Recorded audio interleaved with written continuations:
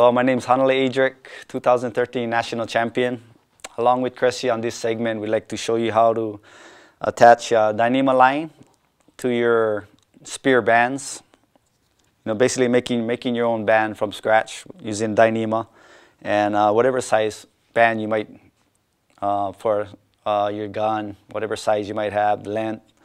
But we're going to show you the basic tie using a Dyneema as a wishbone and the knot. I'm using just a basic piece of string to advertise.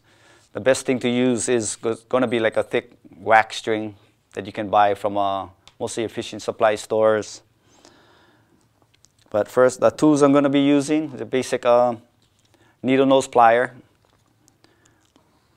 and a lighter to melt the Dyneema so it doesn't slide out of the knot. Okay, first you want to tie a knot in your Dyneema.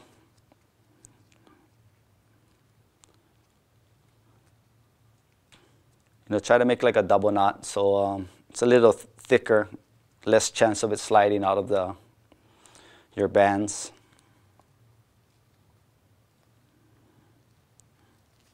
Okay, next you want to melt the ends of the Dyneema so less chance of it sliding out again.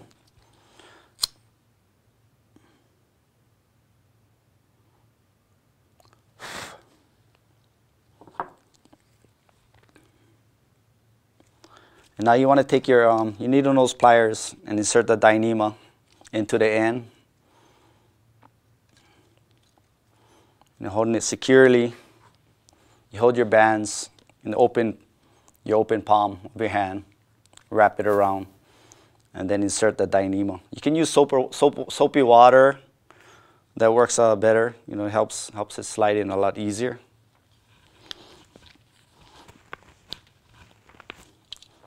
There it is, inserted.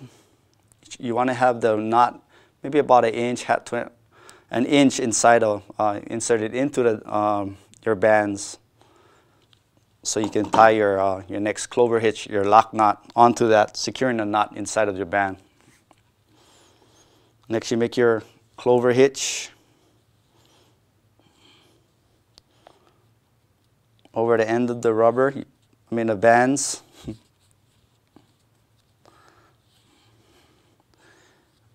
Try to make sure you push the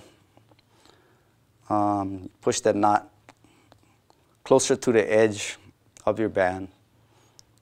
That way, when you secure it or you try to lock the knot down, it will have less. It'll secure better.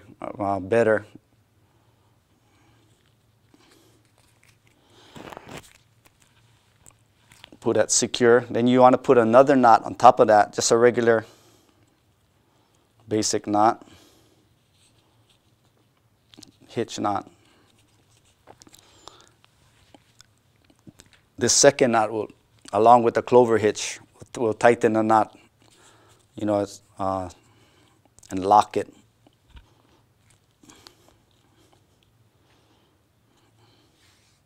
Then you do that again for the opposite side. This should be the end product.